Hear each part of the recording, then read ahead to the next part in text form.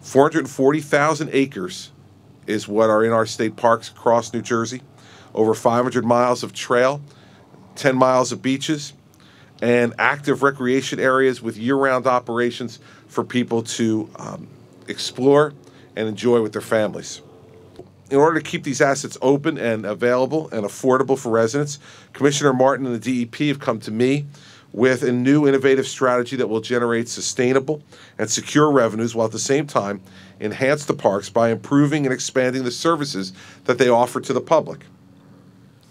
So the new park strategy has two phases, focusing on short and long-term revenue growth. The goal of Phase 1 is to increase non-tax resources to $15 million by 2015 through an initial round of partnerships with the private sector and nonprofit organizations and environmental foundations at some of the state's largest parks.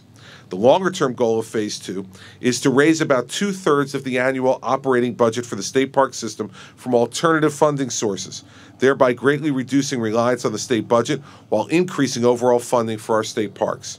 Some of these projects are already underway, such as significant restructuring of state park concessions, with the goal of having multi-capable concessionaires handle services like food service, boat rentals, or lifeguards.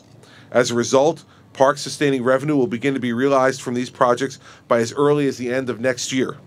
This new model also will improve visitor services and amenities, making the park experience more rewarding for millions of visitors, while allowing Commissioner Martin and his team at the DEP to focus resources on stewardship of these important natural, historic, and cultural assets.